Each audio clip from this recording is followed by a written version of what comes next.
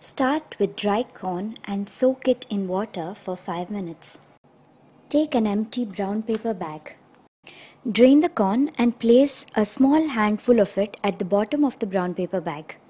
Make 3 folds at the top of the bag to close it completely.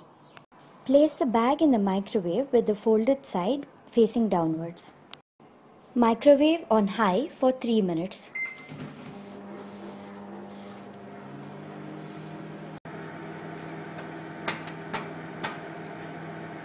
Listen for a continuous popping sound. In the last minute, listen carefully, and if the space between the pops is a few seconds long, stop. Open the bag carefully to find freshly popped popcorn inside.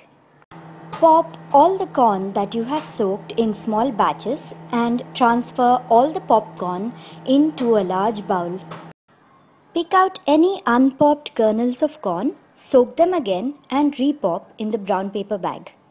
Your fresh, healthy, unprocessed homemade popcorn tastes delicious by itself.